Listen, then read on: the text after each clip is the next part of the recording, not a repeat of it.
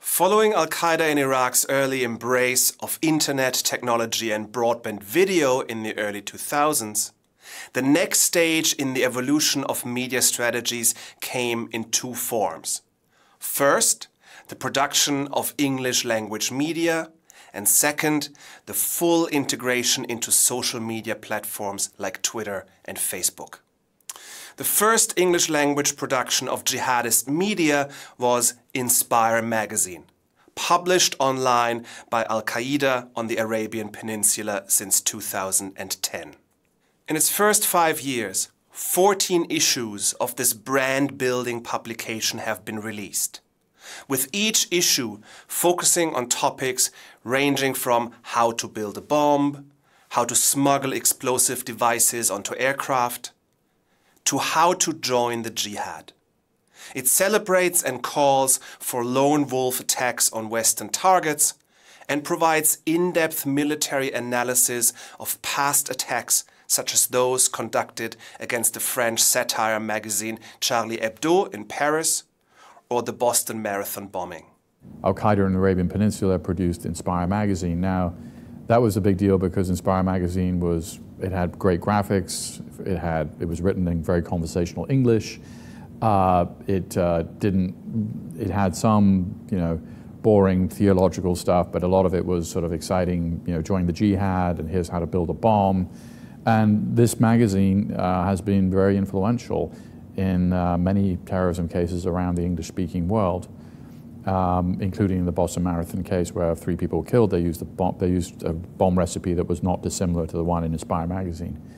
Around the same time, Anwar al-Awlaki, who was also from Al-Qaeda in Yemen and who was an American citizen, started publishing in English.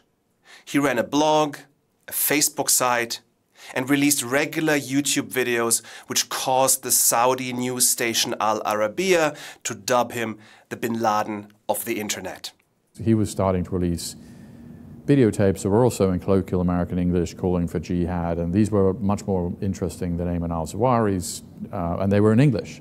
And that's also a big deal because before that, if you wanted to, often you'd have to get into password-protected forums to get this sort of jihadist material. Suddenly now it's in English, and you have a conversational American English in Inspire magazine, also Anwar al-Awlaki.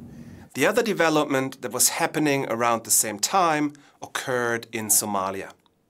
In 2011, Omar Shafiq Hammami, an American who was affiliated with the Somali terrorist group Al-Shabaab, started tweeting.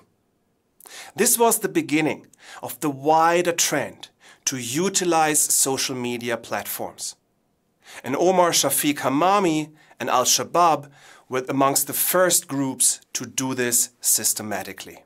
Sort of significant terrorist to be tweeting regularly, also in English, and he had quite a number of followers, including people in the counterterrorism community who were interested in hearing what he had to say.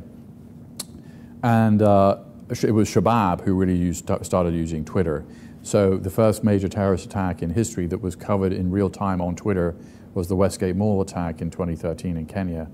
And somebody who was fairly inside Shabaab was tweeting details about the attack that were actually more reliable than what the Kenyan government was saying, which is admittedly a pretty low bar, but there was somebody live tweeting the attack who was explaining real details about the attack that only somebody who was involved in the planning or knew the people would have known.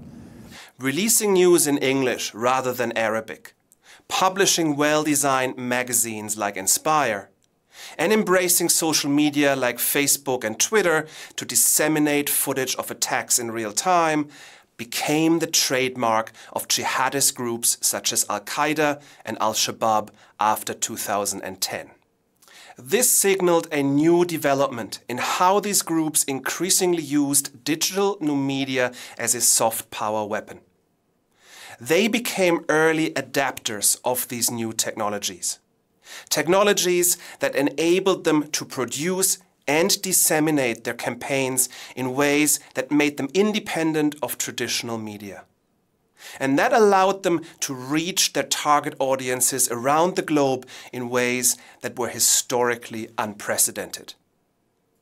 But this development only foreshadowed what we then came to see in full force with the rise of the Islamic State.